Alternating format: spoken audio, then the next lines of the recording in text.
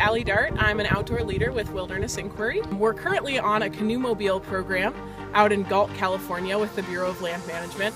And Canoemobile is a program that serves people all across the country, getting them out on their local waterways in these awesome Voyageur canoes. So our goal is to connect people with the nature right around them in their own cities or towns and give them an opportunity to check out the parks that are around them, and hopefully they'll be inspired to come back to the parks and take care of them in the future.